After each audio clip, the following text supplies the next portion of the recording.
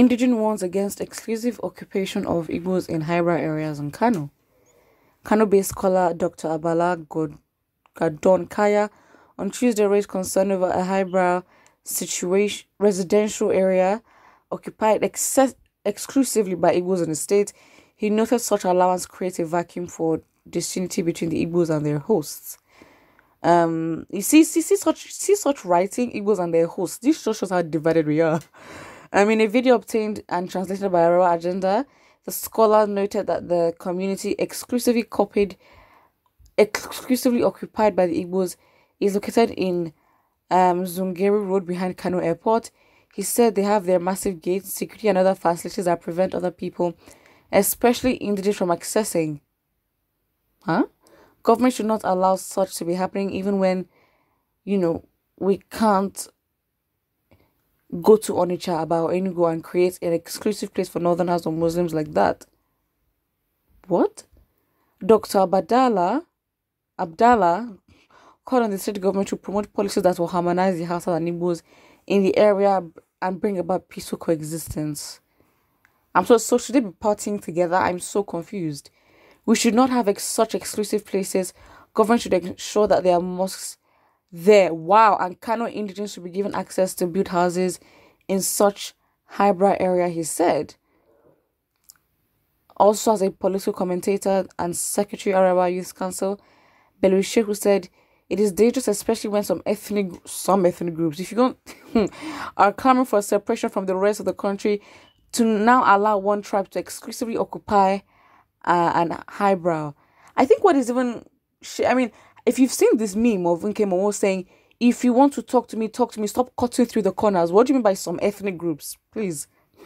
Even though Arab people are denied such privileges of owning business premises and estates in Igbo land, we need to mix up to promote national unity, tolerance, and brotherhood. That way, we can appreciate each other more and live peacefully together. So, if you do not have access to what other people have access to, you're jealous. And that jealousy in you breeds disunity. Don't make it seem like this is just so embarrassing. This is an absolute case of people minding their business peacefully, and because you're not part of that, you are getting jealous and you're using the fact that, okay, fine, this is your land. So you're trying to tell me that they aren't rich. You have to have a billionaire, first of all. And second, it's just like, well, what do you mean? Because it's like you're saying that Igbos do not, Fulanis or Hausas do not have big businesses in the southern part of the country.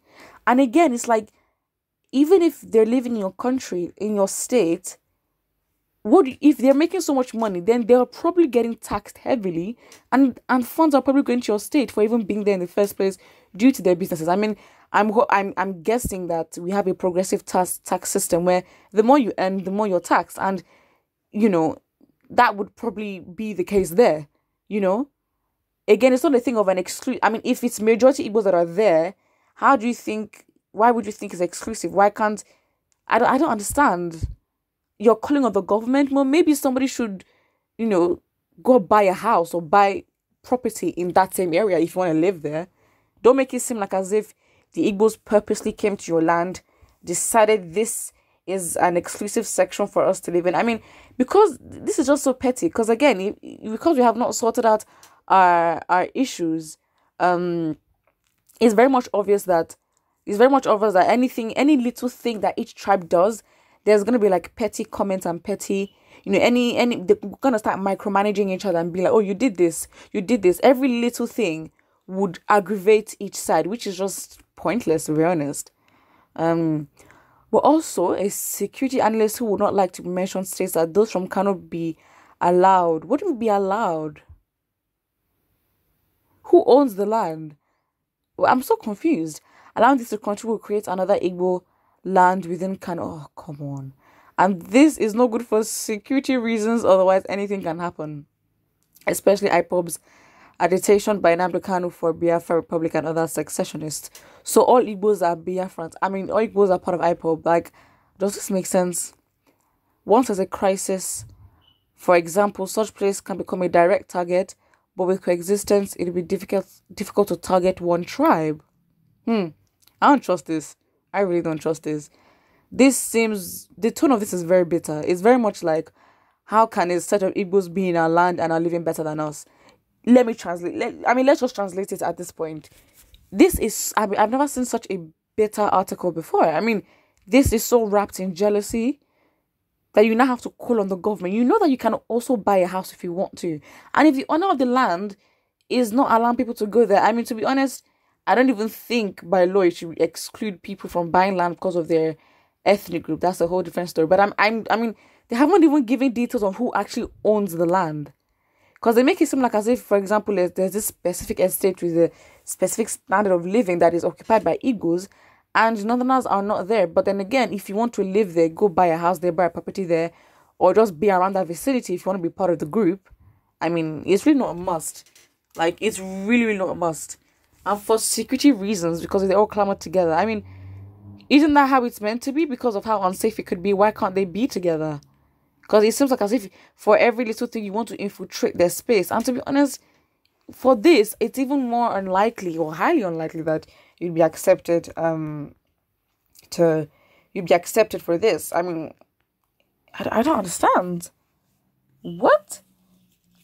I'm so as if, because this person noted, with the Kano-based scholar, noted that such allowance creates a vacuum for disunity between the Igbos and their hosts. But the disunity is already there. I don't think anything. I think because the disunity is there, any little thing that Igbos have now done, or just their existence alone, would be something that aggravates some Fulanis or some Hausas who are not maybe okay with them.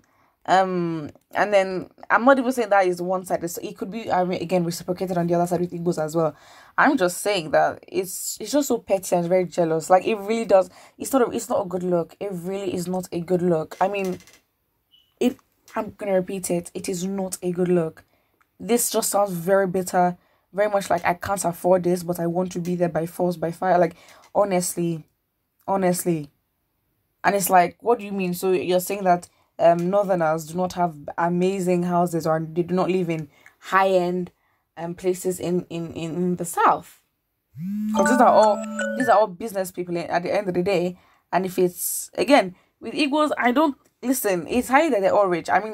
Listen, you can't, in a situation like that, you can't really suspect who owns this or that. I'm telling you, those Igbos there, most likely they've bought that outrightly, they own it and it is in their name. The owner of the whole place, let's say the whole estate, may probably be Igbo. But then again, it's listen, how do you even talk about this? This is just so petty. Again, if you want to live there, go and buy a house there. That's just what it is. Put what you think about this, and don't forget to like and subscribe.